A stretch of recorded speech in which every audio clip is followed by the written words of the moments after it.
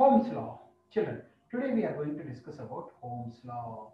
In the last classes, what we discussed about the charge, we discussed about the current, we discussed about the potential. Okay, do you remember children? Charge I told we have to represent it Q, I, V. Please mute your audios. The units are coulombs, amperes, and volts. Formula is Q is equal to Ne I told, and here I told I is equal to Q by T I told, and here V is equal to W by Q I told, and here it is measured by ammeter I told, it is measured by voltmeter I told. Ammeter is measured connect in series, this is in parallel because it has low resistance, because it has high resistance. 1 ampere definition is 1 coulomb flows in 1 second I told, and 1 volt definition is 1 joule per 1 coulomb I told, and source of potential I told, cell or battery I told, potential difference I told, EMF, so many things I told. Here I told about circuit, electric current, conventional current, open circuit, closed circuit, all those things I discussed in the last classes, previous classes. Today we are going to discuss about Ohm's law. Ohm's law states that, very very important definition, children, never tell this question in board exam. Ohm's law states that potential applied is directly proportional to current flowing in a conductor. How much potential you apply, that much current will flow. If you put a big battery, more current will flow. If I keep a small battery, less current will flow. That is only Ohm's law. Okay, remember what he said, potential applied. How much potential you apply? Potential applied is directly proportional to, potential applied is directly proportional to current flowing in a conductor. Current flowing in a conductor. Potential applied is directly proportional to current flowing in a conductor. Please remember, very important. Potential applied is directly proportional to current flowing in a conductor. Potential applied is directly proportional to current flowing in a conductor. Remain proportional, keep a constant R. I'm sorry.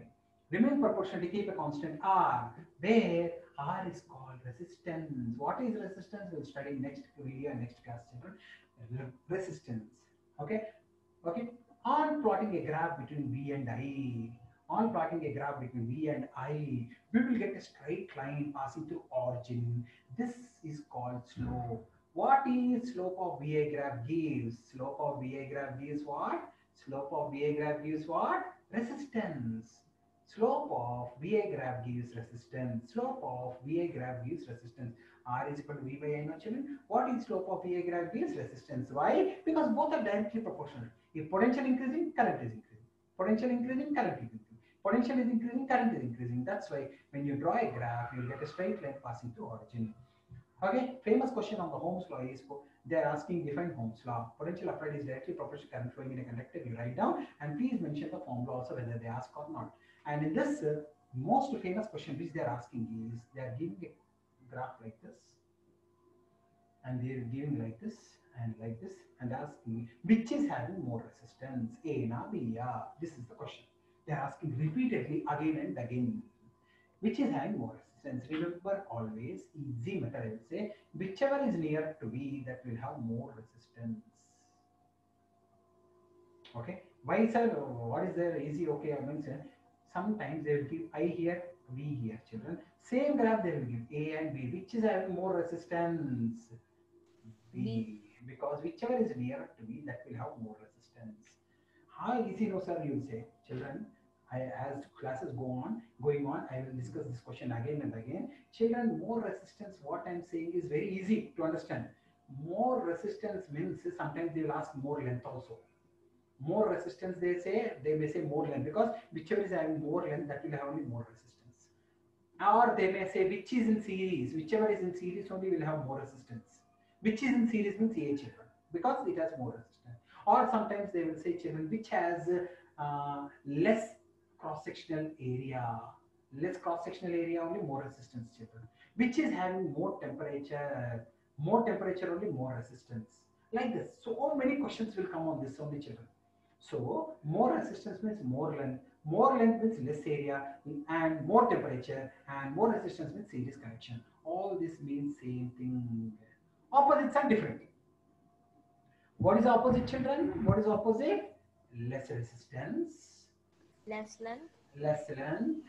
parallel, Wow, parallel. More area, Less temperature. less temperature. Like this also they can ask. Okay, na children? So don't think that they'll ask more resistance only. Anything they can ask, but it means more resistance only. You should have that understanding. This all things you will understand as I keep on saying next classes. This I will discuss in resistance. This I will discuss in resistance. This I will discuss in this I will discuss in series connection. I will discuss here, and then you will understand. So they will give a graph like this, V, I, and they will give two graphs A and B. They will say which is in parallel. Who is in parallel? B. B. Because it has Less resistance. Okay. less And this is in series. This is having more resistance. This is having less resistance. This is having more length. This is having less length. Like that, children. Like that. You should know. Or sometimes they will put I here, sometimes B here. Then all the answers will change. This is in series. This is B in in parallel. series and A is in parallel. So children, this is Ohm's law. Ohm's law states that more potential you apply, more current will flow. Less potential you apply, less current will flow. How much potential you give, that much current will flow. This is Ohm's law. And substances which behave Ohm's law, which obey Ohm's law, are called ohmic conductors, like all metals. Okay, which conduct. And substances which do not obey Ohm's law are called non-ohmic conductors. Okay, children, this is about Ohm's law. Okay, mainly graphs are very important. Famous questions, children, there. So we have added for our journey even Ohm's law now. Ohm's law. Okay, Ohm's law. V is directly proportional. I remain proportional. Keep a constant R, where R is called resistance. Okay, children, 3-4 numericals we'll do on this also, and we will stop the class. Children. 3-4 numericals. So easy numericals I will give children. Try to see children here, all of you. Very easy numericals. First question. Find potential when 3 milliamperes flows across a resistance of 1000 ohms. Ohms is denoted by omega, speed breaker. Yeah, anyone formula? V is equal to? IR. 3000. No, 3 by 1000. 3 by 1000 into 1000. 1000. 3 volts. Mute your audience, all of you. Milli means by 1000. Milli means by 1000. Children, please don't forget. Please remember that. Milli means by 1000. Next question.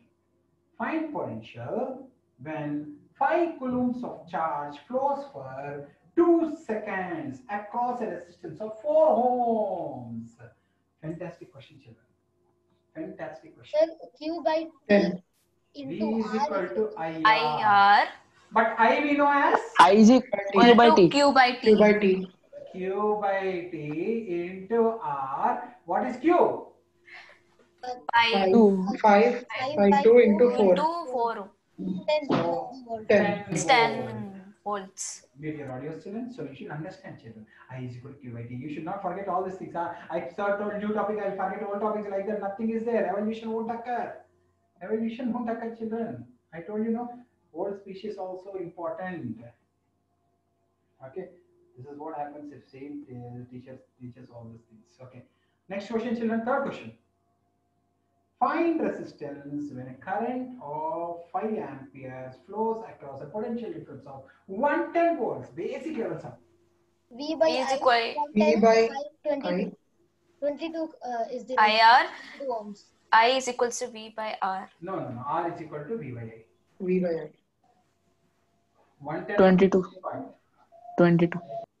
So 22 ohms. 22 ohms. One more sum for your understanding, children. One more sums like this. So many sums are there in description, children. And I'll keep on upgrading them from time to time. Fourth sum, last sum for today, children. Find potential when 10 to the power of 19 electrons are flowing for 10 seconds across a resistance of 12 ohms. Sir, V is equal to I V by T into R into the power 19 into 1.6 to the power 1.6 into 10 to the power minus 19 divided by 10 into 12. 1 second, Nana. All of you see here, children. I'm showing. Please see here, children. We know V is equal to W by Q. Oh, sorry. V is equal to IR. Please see here, children, all of you. So V is equal to Q means children. I means Q by T. Q by T. 2.92 volts. Q by T into R, children. Okay. Please mute your audios. I said Q means mute your audio. Any. N. Q means NA children. Mute your audio children, no one should say. Q is equal to N. Now, N I gave us 10 to the power of 19. E I gave us 1.6 into 10 to the power of minus 19. R I gave us 12 by 10. This gone, and 12 6 is 72. 19.2 by 10. This 10 goes here, so answer is 1.92 volt. Like this, you have to apply children. Q is equal to NE, NE by T, like that. One formula came, like that. All are interrelated, children. All are interrelated, each one. You can't neglect anything, children. All are interrelated. So like that, we have completed Ohm's law also, children. So if you have any doubts, you can ask me, children. Anyone have any doubt?